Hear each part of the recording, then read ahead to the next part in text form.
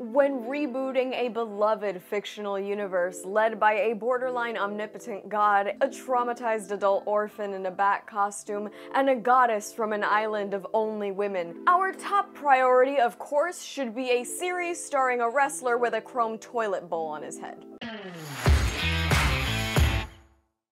Hi y'all, SnarkyJay cosplay here.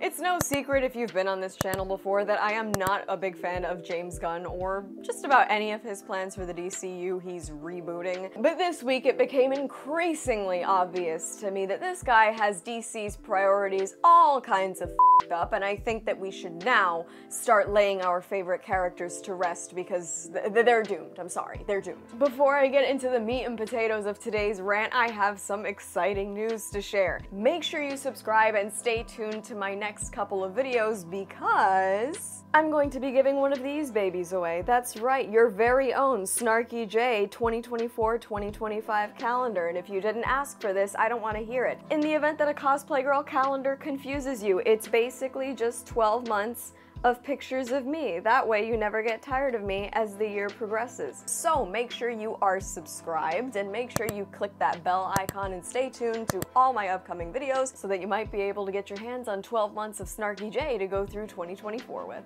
Anyway, so we all know that James Gunn is chronically online, and I'm pretty sure if you tweet just about anything at him, he'll probably either reply or block you. I have made several tweets, or whatever you call them now that Twitter is called X, about getting cast as Catwoman, and have heard no reply, so we'll figure out what that means. But anyway, as we've all heard, unless you've been living under a rock, the WGA part, as in the Writers Guild part, of the current strikes in Hollywood just ended last week. Of course, SAG-AFTRA is supposedly now undergoing talks to finalize that part of the strike, but the writers are now going back to work, which means we're gonna start seeing a lot more writing starting to happen. Now, a recent exchange in James Gunn's comment section showed that he is already back to work working on season 2 of Peacemaker. A fan made a comment saying season 2 please, and James Gunn got back to them letting them know that he is already writing it right now. My issue with that is the following.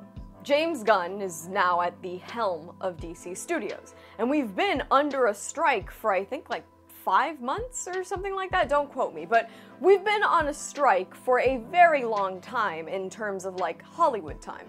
So we've had this strike where nobody's been able to write anything, which means Superman Legacy, Batman the Brave and the Bold, all these projects that James Gunn promised were gonna happen have basically been on pause, even as far as writing goes, because we've had the WGA and SAG-AFTRA all striking. Now, if I knew that in the next 2 years I needed to have a big Superman movie out in order to basically resurrect my dead fandom in studio, well, the minute I got the okay, I would sit down at the old drawing board, I guess the writing board, I would sit down and get right to work working on the script and the whole story for Superman Legacy. Because let's face it, Superman and Batman are the two most relevant guys to DC, so why would James Gunn not immediately say that he was working on that?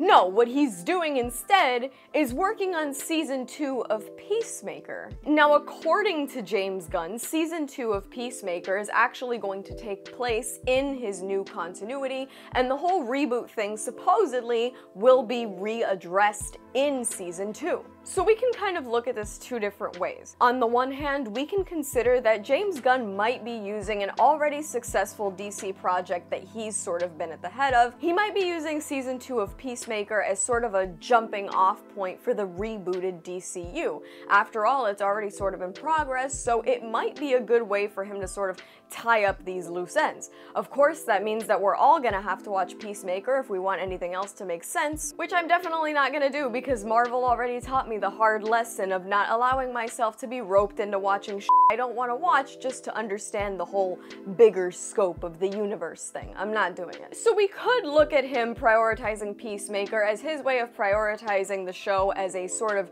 jumping off point for his reboot. However, what I think is really happening is that James Gunn likes his personal personal little passion projects, and he's just gonna subject us all to them while we wait for what's really relevant. While we wait, basically foaming at the mouths for the next Batman and wondering where the hell our next Superman movie is, this guy is gonna continue writing stories about characters that we don't give a shit about because he's edgy and knows exactly what he's doing. I mean, after all, this is the guy that did Guardians of the Galaxy, and he also did The Suicide Squad, so it's obvious that he likes his little misfit characters, but like, I want Batman, I want Superman, I want the good shit. I want the cream of the crop. But the cream will rise to the top, oh yeah. I don't want Peacemaker or any of this other irrelevant bullshit that he seems to be putting above everything else.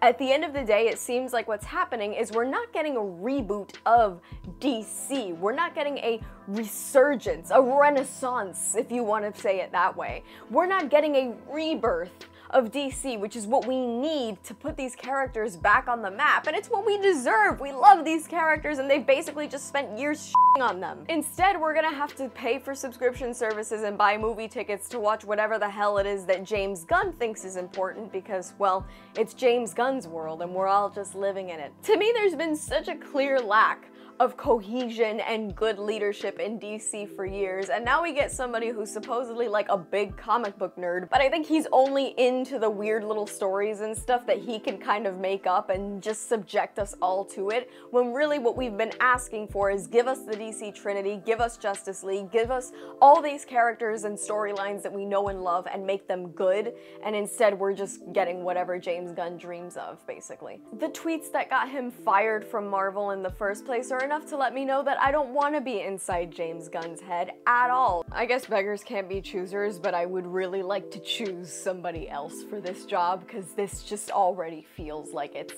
gonna be a no. That's all from me. I've been SnarkyJay. Thank you so much for watching. Please don't forget to like and subscribe. For more SnarkyJay, be sure to check me out on Instagram, and if you'd like to support my content creation, feel free to subscribe to my Patreon. I will link both in the description below, and let me know your thoughts on James Gunn's DC priorities in the comments below.